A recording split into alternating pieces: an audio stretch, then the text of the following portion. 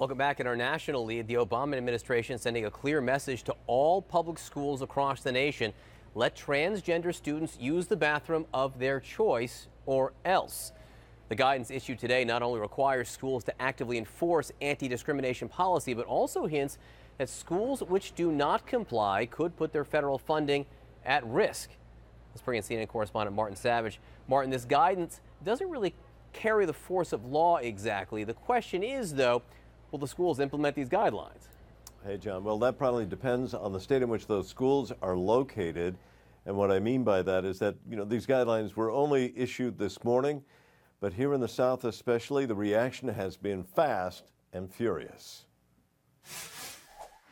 The joint letter from the U.S. Departments of Education and Justice went to 13,500 public school districts across the country, directing them to allow transgender students to use bathrooms matching their gender identity. Schools have a responsibility to provide a safe and non-discriminatory environment for all students, the letter says, including transgender students. Though the guidance has no legal weight, it contains an implicit threat. Districts could lose federal funds or face lawsuits if they don't comply. This goes against the values of so many people. It has nothing to do with anyone being against a transgender child. Undo! HB2! Undo! HB2! In a number of states, the order is triggering outrage. The lieutenant governor of Texas accusing the Obama administration of social engineering and telling Texas superintendents not to implement the guidelines. He can keep his 30 pieces of silver. We will not yield to blackmail from the President of the United States.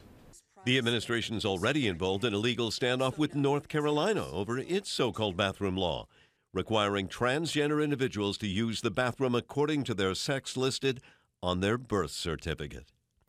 We believe a court, rather than a federal agency, should tell our state, our nation, and employers across the country what the law requires.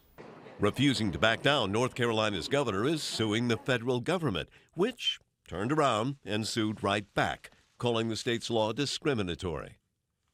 It was not so very long ago that states, including North Carolina, had other signs above restrooms, water fountains, and on public accommodations, keeping people out based on a distinction without a difference.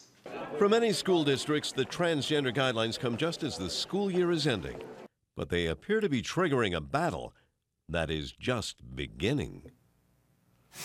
Getting back to Texas, John, the lieutenant governor there is saying if they have to, they will forego all federal funding. They are serious about this, and they point out, by the way, that most of the money